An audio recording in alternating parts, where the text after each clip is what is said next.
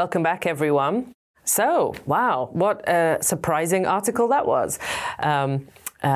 Basically, as you've just read, this article is about a doctor in Italy, or a group of doctors, I should say, not lay people like me and John, professional doctors who have performed a very delicate and precise operation on a saxophonist. And unbelievably, almost, he was awake during his brain surgery. Not only was he awake, but he was playing his saxophone during the surgery. This was for a specific purpose. The scientists wanted to study about the neural pathways. They weren't just wanting a bit of free entertainment while they worked. And so, yes, as shocking as it sounds when you first read it, it's actually quite painless. You only need a local anesthetic to have brain surgery because there are no neurons, pain receptors. Many neurons. Oh, sorry, yes, there are no pain receptors in the brain itself, so you can't feel it. It doesn't hurt when they're fiddling around in there. So yes, a pretty high-stakes operation, one false move and it could all be over. But it all went very successfully, and the saxophonist was fine at the end. Now, riddle me this. If your brain doesn't have pain receptors, how do you get headaches?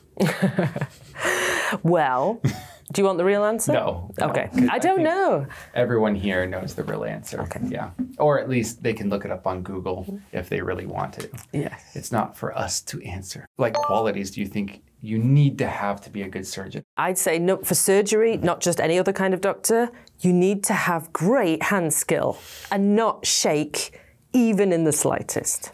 I'm here to do your brain surgery. Yeah. Absolute calm. Yeah. And muscle control. Of course. That's why Dr. Strange could no longer do surgery. Yes. But he could do magic. Don't need as much control, apparently. I'd just say hand strength or hand skill? Hand skill and patience. You know, most surgeries I hear about, they can take a long time. Yeah.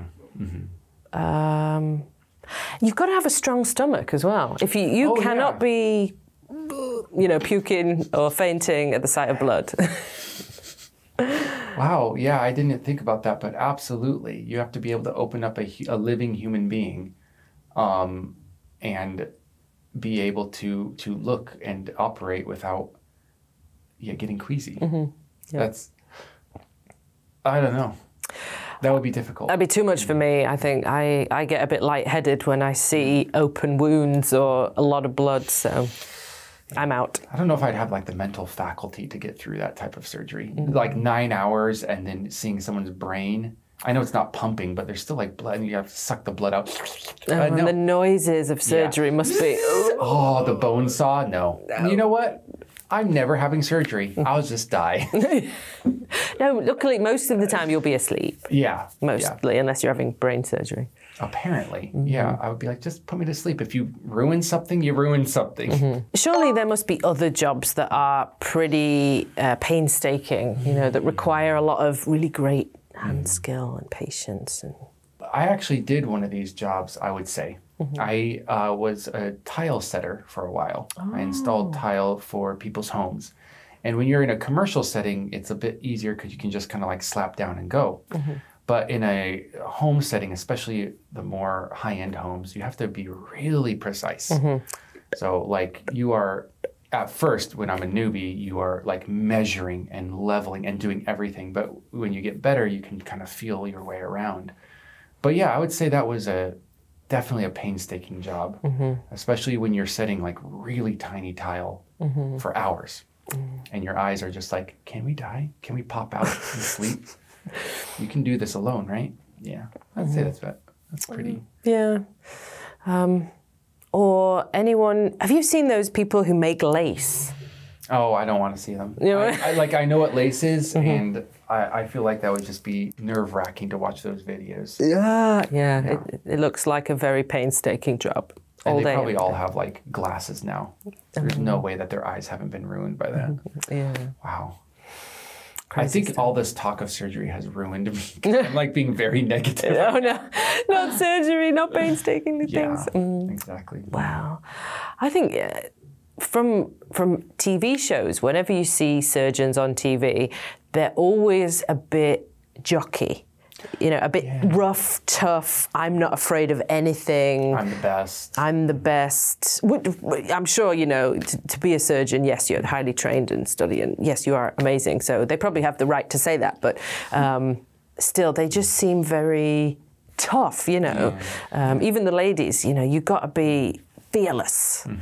Any self-doubt, and you'll mess it up. I think that's a big part of it. Mm-hmm. Even though in personal lives, having self-doubt might be a good thing, in the professional life of a surgeon, maybe self-doubt during surgery, maybe not so good. I can do this. Yes. You're not going to die.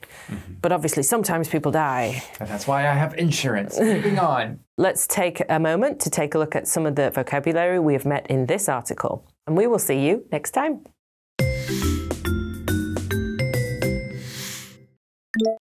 Tumor. Tumor. Neural pathway. Neural pathway. Faculty. Faculty. Inoperable. Inoperable. Proximity. Proximity.